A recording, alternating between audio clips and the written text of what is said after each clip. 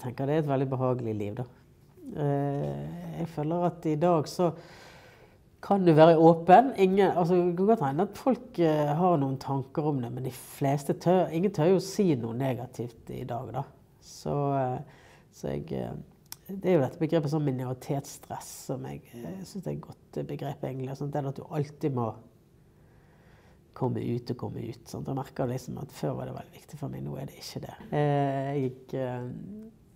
Samboeren min veldig interessert I golf, og jeg tenkte nå skulle jeg prøve det, så jeg gikk på sånn golfkurs da.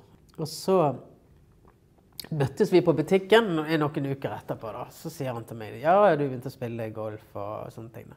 Og da snakket vi bare om samboeren min da. Og så sier han plutselig, ja, hva handicapper han? Sant? Og så står du der med I butikken, og så skal du da på en måte, nei, det en dame og sånne ting da. Så jeg bare, jeg tror bare sånn nummeret da. 32 eller hva det var I handicap. Og så fikk jeg en dårlig følelse inni meg etterpå da. Så løp jeg ut, eller jeg så jo han ble stående ute på parkeringsplass I utdannet og sa det. Ja, det var liksom, samboeren min en kvinne da. Så det var ikke det at jeg flau over det, men liksom.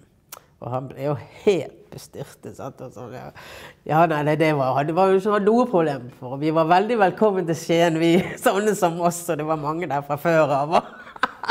Så du roter jo deg opp I sånne... Men for å si det sånn, han hilser alltid på meg nå. Ja. Stopper alltid samboeren min og snakker sammen og sånne ting. Da. Så jeg føler av og til, altså, sånn kan jeg liksom føle på, orker jeg på en måte å si det, for det du vet ikke hvordan folk, altså du får ikke noen negativ respons, men du kan få mange sånne spørsmål da.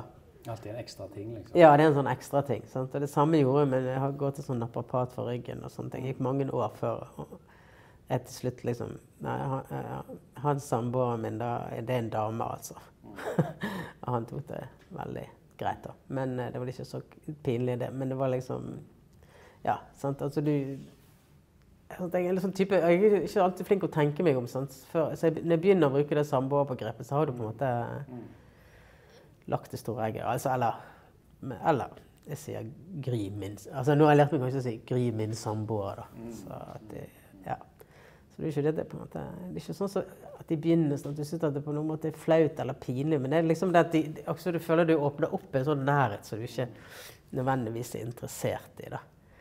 Og noen takler det helt greit, eller jeg har ikke fått noen sånn negative da, men du kan få sånne ting, Gud, jeg skilt, og altså sånne ting, og min mann drikker. Altså du får liksom, de føler liksom at du har betrodd I noe, så de må liksom ligge noe I skålen da, for at det skal matche Jeg blir slått. Ja. Enda ikke noen som har sagt det, og det en som har tatt med et mann drakk for. Så det kan jeg synes litt sånn ubehagelig da, men stort sett går det greit da.